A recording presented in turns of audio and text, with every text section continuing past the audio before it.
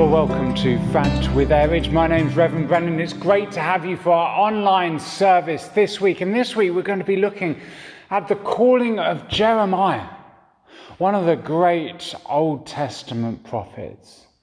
And God calling him and using him, despite the fact that Jeremiah felt too young, despite the fact that he didn't feel like he was able to speak, God used him. And I pray that it gives you encouragement too in your life, that God can use you in the way that you serve him, in the way that you live your life. Well, let's pray as we start our service today that God would help us to worship him and hear from him today. Let's pray. Father God, we thank you that we can come together as your people through this video and worship with those who have been in church today. God, would you move us by your Holy Spirit to love you more, follow you more, serve you in our lives, we pray. God, inspire us through your word, through these prayers, through these words of mine. Help us to dedicate this time for you, Lord. In Jesus' name, amen. Well, as we start our service, last week we were looking at a guy called Isaiah, and he was in the Old Testament as well, and he thought he was not good enough for God. And the fact is, he wasn't. None of us are good enough for God, but God made him good enough. God cleansed him and gave him a purpose so that Isaiah could say, I am good enough for God to use me because God has worked in my life through me. He has cleansed me and is using me. So as we start our service, we're going to hark back to those words from Isaiah last week and look to God for forgiveness for the bad things we've done and healing and hope for the people he is making us to be. Holy, holy, holy is the Lord God Almighty. We long for the fire of God's cleansing to touch our unclean lips, for our guilt to be removed and our sin wiped out. So we meet Father, Son, and Holy Spirit with repentance in our hearts. O King enthroned on high, filling the earth with your glory, holy is your name. Lord Almighty, in our sinfulness we cry to you to take our guilt away and to cleanse our lips to speak your word through Jesus Christ our Lord. Amen. May the Father of all mercies cleanse us from our sin and restore us in his image, to the praise and glory of his name, through Jesus Christ our Lord. Amen.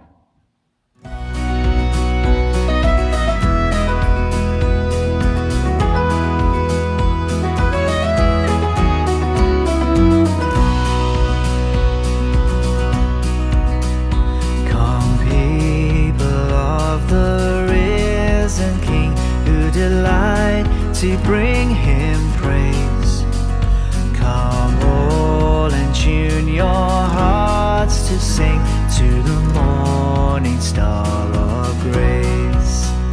From the shifting shadows of the earth, we will lift our eyes to him, where steady arms of mercy reach to gather children in. Rejoice, rejoice, let every tongue rejoice. One heart, one voice, O Church of Christ, rejoice. Come those whose joy is morning sun, and those weeping through the night. Come those who tell our battles won, and those struggling in the fight.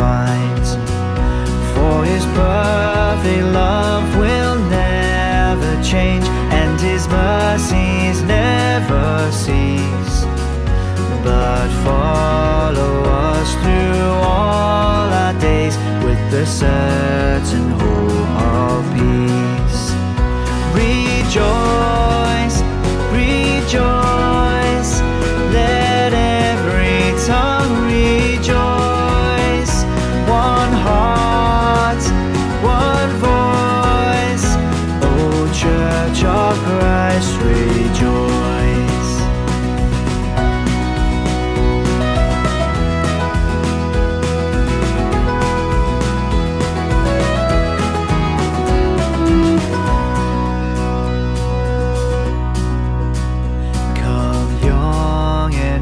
From every land, men and women of the faith.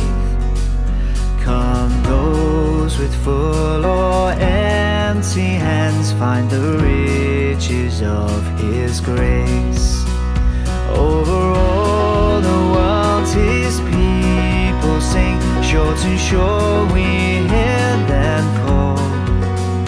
The truth that cries through every age, our God is all in all.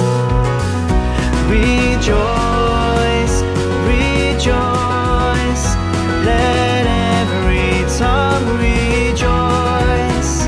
One heart, one voice, O Church of Christ, rejoice. Rejoice, rejoice, let every tongue rejoice. One heart, one voice, O Church of Christ, rejoice.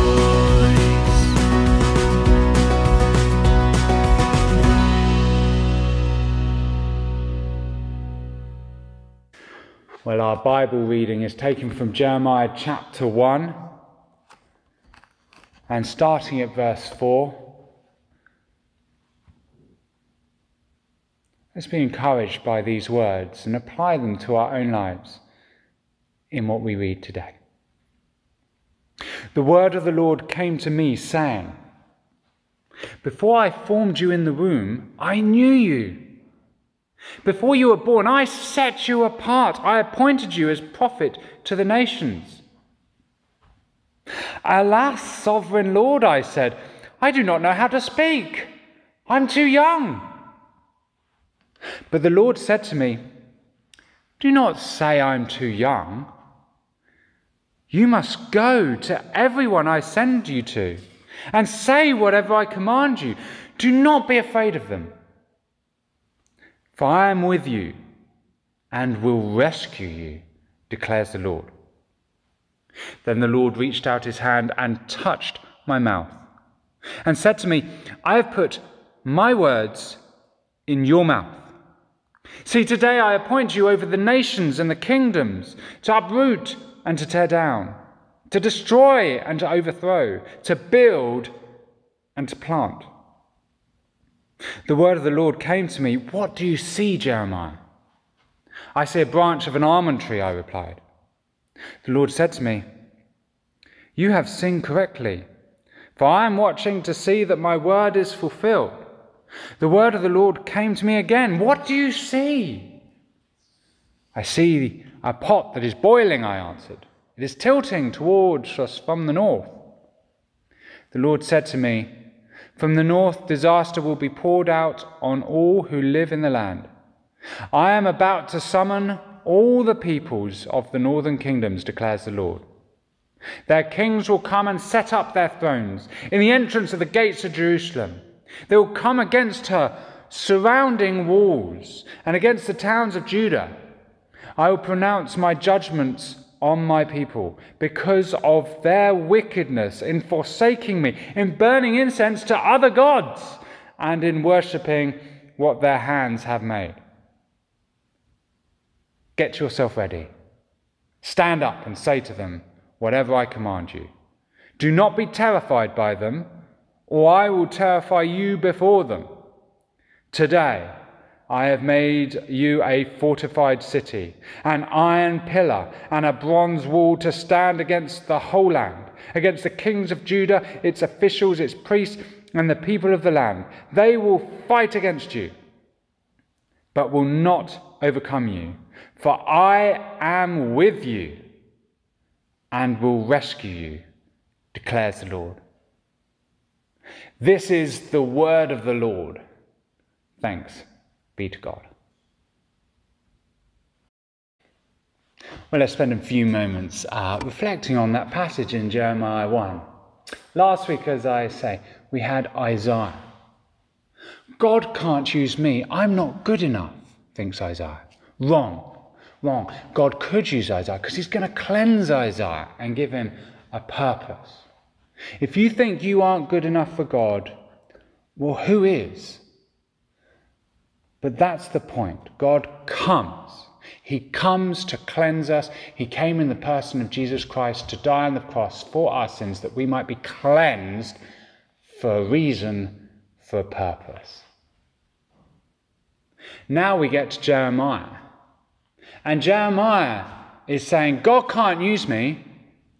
I'm too young. I'm too scared. I'm not gifted. Fear stops people becoming who God made them to be. When was the last time, I wonder, that you did something that was totally outside of your comfort zone? When was the last time you genuinely worried that you were not up for the job? When was the last time that you did something that scared you? I think as adults we often get into a comfort zone in life. We work out as a young adult generally what we can do, what we're good at, working it out roughly at least. And we kind of stick with it. That's what I work out, what I do. Young people are much more used to doing new things, perhaps that they are scared to do. I mean, do you remember your first interview for a job? I mean, how scared were you in that interview? Do you remember your first day at uni or your first day at work? How did you feel in that moment? When we have those moments, when we feel outside of our comfort zone, it leads us to do, I think, one of three things. When we feel outside of our comfort zone, we might try and run from it, to shut down from it. We might try to overcome that scary moment by being self-reliant. We might look to overcome that scary moment by being God-reliant. I wonder what your tendency is. Maybe your tendency is to run from what you're not comfortable with. You might run from responsibility. You might never go to the job interview because you're so scared. You might never make that presentation that you wanted to make. You might never ask that girl out. When we're faced with that out of control, scary feeling, out of that comfort moment, we can be tempted to run from it. When it comes to our responsibility to serve God in the ways that He has for us, we can be tempted to run from it. Jeremiah tries to. He tries to run. I am too young and not gifted, he says in verse 6. Let me read it. Alas, sovereign Lord, I said, I don't know how to speak. I am too young. How often do you make excuses? Not so much for things you can't do, but for the things that you think you can't do. You never really find out whether you can do it or not. You think you can't do it, you make excuses, and you never do it. But in fact, sometimes we never realize what we can do or not because we never try, because trying is scary. It's scary to try something new. We often get used to our little cocoons that we live in life. But God wants us to step out in faith, to follow Him, and sometimes that can be new, maybe even unsettling in some ways that He is calling each and one of us to. Are you tempted just to run in those sort of uncomfortable, scary moments? Or maybe you look to overcome fear by becoming more self-reliant, when you're forced into uncomfortable situations. You know, you pluck up that courage to try something new out of your comfort zone and think, wow, that wasn't so bad.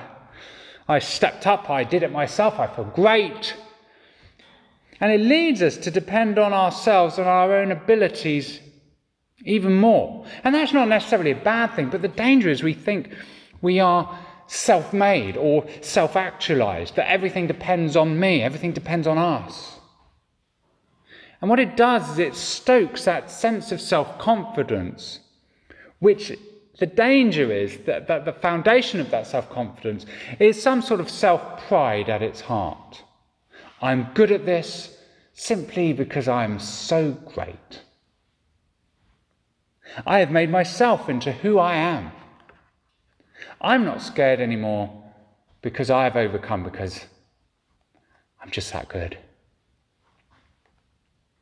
Jeremiah reminds us that it is God who gives gifts. We are not self-made. We are God-made. We are not self-reliant, but God-reliant. Verse 9, then the Lord reached out his hand, touched my mouth and said to me, I have put my words in your mouth. See, today I have appointed you over nations and kingdoms. God gifted Jeremiah with words in Jeremiah's mouth. God appointed Jeremiah over the nations. It wasn't Jeremiah that did that. It was God. And I think we run the danger of sometimes thinking that God has given for us or done for us, that it's actually our own doing. What God has given is actually what we have done ourselves. There's a danger in which we get muddled up on that. Just because you have certain gifts or a certain job does not mean that you are better than anyone else. It doesn't make you better than others, because it's not so much your achievement, but God's gift in you that you are perhaps outliving in a really great way, which is fantastic. But you can't boast about it in that way that you achieved it on your own. God has given you gifts. I want you to do amazing things. But in doing so, realize that God gives you those abilities and the situations in order to do them. They are gifts, they are presents, they are gifts he gives us as the people he's made us. I remember when I was at school, there was a boy at school, and he had the most amazing bike. You know, cycling bike, not like a motorbike. We were like 12. He had the most amazing bike. It had full suspension. We were all very envious of this bike. And he could really show off about this bike. It's great. I have this bike. I'm so great because I have this bike. But at the end of the day, the only reason he had the bike was because his parents gave him the bike. He did nothing to earn the bike or anything. It was given to him as a present. His parents had bought it for him. It was nothing to do with how great he was, or even how great he was at cycling or biking. He wasn't the best. He had the best bike. He wasn't the best cyclist. It was a gift to him, not based on his achievements himself. And when we find with God, our gifts are his gift to us. Our achievements are out of the good things and gifts he's given us as the people he has made us to be. When we find something that we need to do that's scary, we're often told, well, step up, overcome. What doesn't kill me makes me stronger. But that self-reliance only goes so far and neglects the root reason you can do anything anyway: God's gift in you. Maybe fear helps you to become more God-reliant. Not so much that you just run away, scared. Not so much that you become, self-reliant, but it actually makes you become more God-reliant. When you're out of your comfort zone, you turn to God more. You pray more. You read the Bible more, perhaps, when you're out of your comfort zone. If you are scared, turn to God. We can depend on him. We can rely on him. Verse 7, but the Lord said to me, do not say I am too young. You must go to everyone I send to you and say whatever I command you. Do not be afraid of them, for I am with you and will rescue you, declares the Lord. God promises that he is with Jeremiah, and he promises his presence with us as God's people now also by his Holy Spirit. Surely I am with you to the very end of the age, Jesus says. God is with us. God says, don't be afraid. Not because Jeremiah is so amazing and great that he has the ability to do it himself. No, but because God has come to gift him and give him the ability to speak and will rescue him from his worry of those who he speaks to. I wonder, when was the last time you did something scary for Jesus? When was the last time you did something scary for Jesus? I remember the first time I ever gave a sermon, and literally my legs shook. I mean, uncontrollably shook.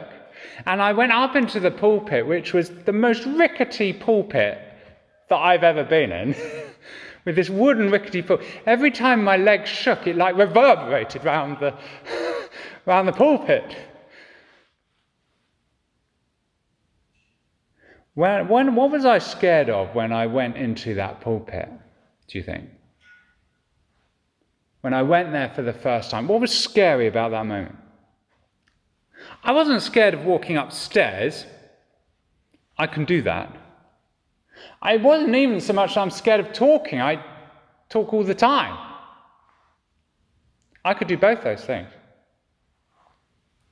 I was scared of what people would think. I was scared of people. Jeremiah was scared of people in verse 8. And he had a legitimate reason to be scared too, which I did not have, by the way, when I preached my first sermon. No reason to be scared at all. They were lovely, lovely people. Jeremiah, not so much. I am about to summon all the peoples of the northern kingdoms, declares the Lord. Oh. Their kings will come, set up their thrones in the entrance of the gates of Jerusalem. They will come against her surrounding walls and against the towns of Judah.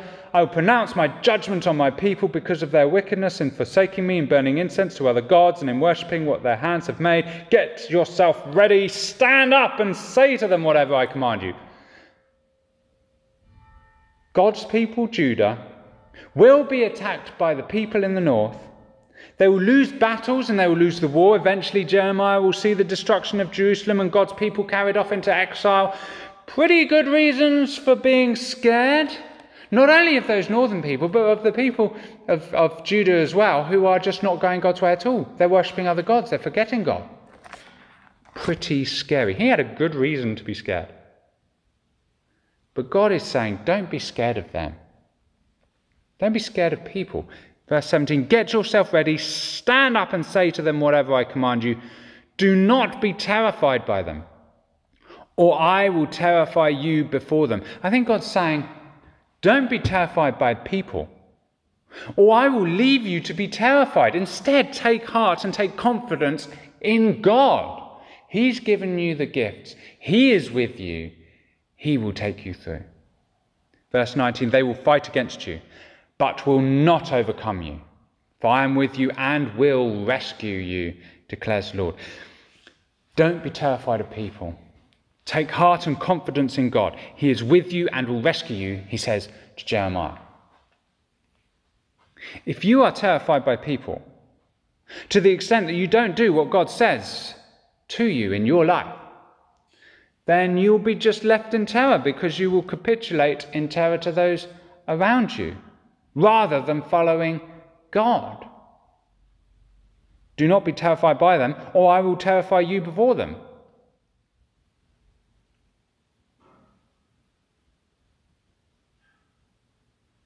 Don't underestimate how difficult and scary Jeremiah's task was. He was to preach to people who would not listen or like what they heard. It was a message of hope and rescue from God, ultimately, It was a message of warning of destruction, but it was a message they would ultimately reject. God does not call us to a comfortable life. Jesus says, "Take up your cross and follow me." Some of the greatest people in history have had some of the most difficult lives. Some of the people who changed the world for good have had the most challenging and difficult of times doing so. When was the last time you did something scary for Jesus? I bet that when you did something scary for Jesus, you were worried about people, what they would think, what they would say. But you don't need to be afraid, and Jeremiah doesn't need to be afraid. Jeremiah didn't need to be afraid because God will give him the words and give him the gifts. God will be with him. And I actually think that truth that we can apply to ourselves through Jesus. God is always with you. God gives you everything you need to follow him and to serve him. He's given you individual gifts to serve him in specific ways. We're all different. That's a wonderful thing about church. We're all different, serving him in different ways. I actually think it's a good thing that God takes us out of our comfort zone. I think it can help us to become more God-dependent rather than self-dependent. I think it can help us to pray more. I bet you, when you've been scared, I bet you pray far more. It can help us to rely on God's gifts more and help us to look to God's presence more. And I want to challenge you. I want to challenge you to do something scary for Jesus. I was going to say this week, but it looks like we're going into lockdown, so I don't know what we're going to have, if we're going to be able to do anything this week for the next few weeks. Maybe you could ring someone out of the blue and just see if they're okay. Maybe encourage them with your faith in that way. See how they're coping.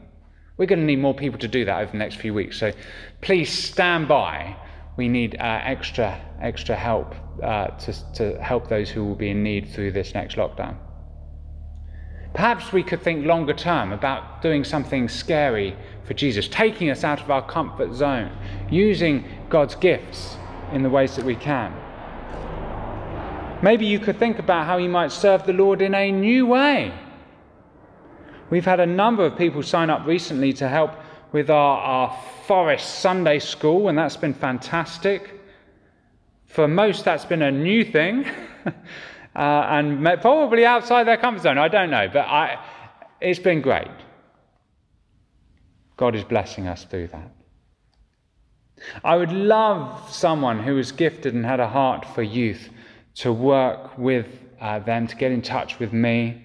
With Festival Church, we've managed to engage children in a new, amazing way, but we'd love to do more for our teenagers. We are doing our online Zoom meetings with them every week, which is fantastic. But, you know, as we come out of lockdown, it'd be wonderful to have opportunity to maybe have a group as part of Festival Church. Do you have the vision and skills for that? Maybe you have a vision for a new ministry that I've not even thought about. Maybe women's ministry, men's ministry. Maybe you could help us develop new ways in which we as a church could care for creation better. We need help to do that. Maybe you have gifts in social media, videos, and can help us make that a key ministry in our church. Maybe you have a pastoral heart and want to help people who are struggling or bereaved. Maybe you can give your money in new ways, which might seem daunting and scary, but I want to challenge you. When was the last time you did something scary for Jesus? What could you do these next weeks, these next months, this next year for Jesus that takes you out of that comfort zone? How might that help you to pray more and depend on God more, to look to God's gifts more, to know and hold on to God's presence with you more? He will rescue. He's already done it in Jesus. He will rescue. Serving in a new way, reaching out to a new person, using your gifts or possessions or money in a new way, all for Jesus. Let Jeremiah inspire you This young man thought he was too young and couldn't speak. But God was with him. God gifted him. God called him to do an amazing ministry. It was a hard ministry. It was a hard ministry. But it was a good ministry. What is God calling us to? What is God calling you to? Don't just think about things that are in your comfort zone.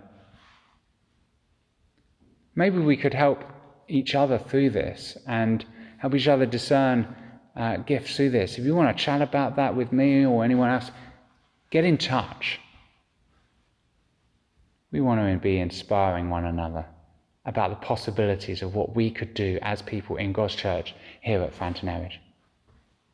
Let's pray that God would help us to do that. Father God, we look to you as our creator God, and we know that you've made us for a reason. You make everything for a reason, and you've given us a purpose as each individual. And God, we look to you for your gifts in us to materialize and show itself. We pray to you that we might depend on you in the things that we do. Not self-dependent, but God-dependent. God, may we cling to you more. And God, inspire us. Maybe there's something right now that each one of us could think of that is outside of our comfort zone, that we can serve in a new way for Jesus. God, may this lockdown that we're about to go into maybe be a time of reflection on that, so that coming out, our church might grow together in strength to be the people that you have called us and made us to be. Let your word, your scriptures inspire our hearts and lives, we pray, in the name of Jesus. Amen.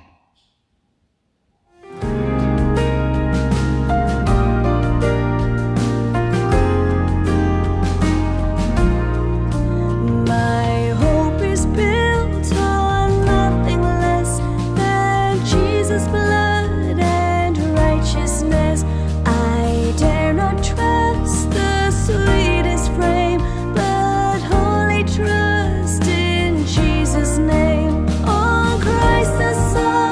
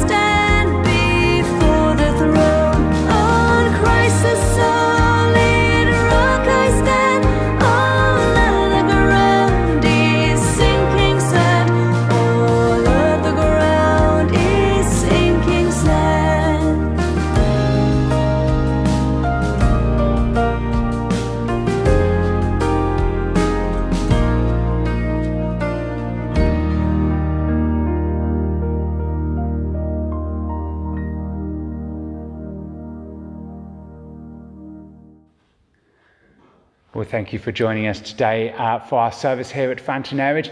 Next week, it's almost certain to be that our main online service will be our main service. We possibly won't even be meeting in church. We're not even sure right now. But look out for that. It will be Remembrance Day. It will be a really important one in the church life. It will probably be at 10:50 online. But check out our newsletter for that. If you don't get our newsletter and you're watching, get in touch with me through the website. We'll get you on the newsletter and you can keep up to date with what's going on. But let's pray as we finish our service this morning. Almighty God, we thank you for the gift of your holy word. May it be a lantern to our feet, a light to our paths, a strength to our lives. Take us, use us to love and serve in the power of the Holy Spirit and in the name of your Son, Jesus Christ our Lord. Amen. Hear the teaching of Jesus. Blessed are those who hear the word of God and obey it. Go now to do God's will. And the blessing of God Almighty, the Father, the Son, and the Holy Spirit be amongst us and remain with us always. Amen.